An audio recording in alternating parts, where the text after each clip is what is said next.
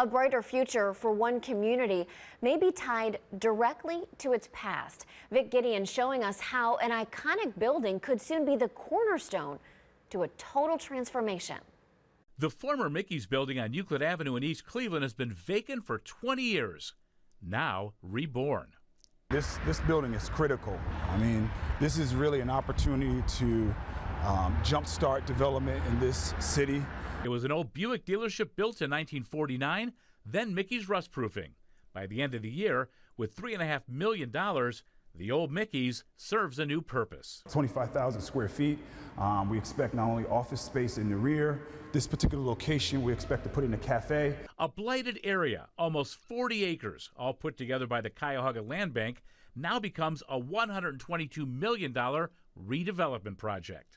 We assembled a couple of hundred lots in a 38-acre footprint in an area that people thought you couldn't do anything in. Including ARPA funds from East Cleveland and money from the state of Ohio and Cuyahoga County, among others, the vision goes beyond just the old Mickey's building.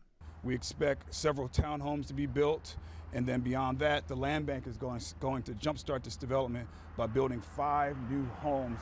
The location of the old Mickey's rust-proofing building is the driver of the entire project. Land is king, and when you assemble the land 500 feet or a quarter of a mile away from some of the largest wealth in the state of Ohio, there's some synergies that can happen.